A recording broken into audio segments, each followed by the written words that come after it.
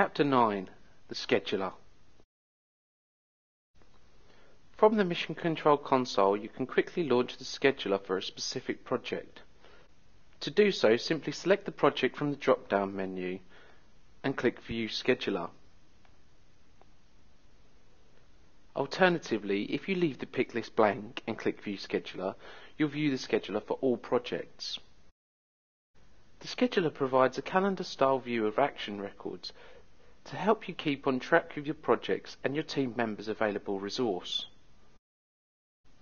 The scheduler can display actions for all projects, or you can filter to a specific project, team and skill set using the pick lists at the top. Simply check the box for each option and click Filter. The scheduler is color-coded, with weekends shaded grey, holidays shaded red, and action colours coded to the project. You can view details simply by hovering over an action.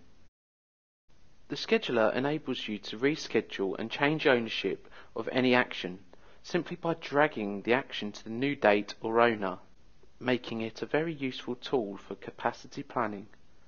Remember to click Save after any changes to ensure they are not lost. You can also see the hours allocation for each role, which shows the hours scheduled out of the available hours per week totals for each period you're looking at. You can view the scheduler in a month view by clicking the button.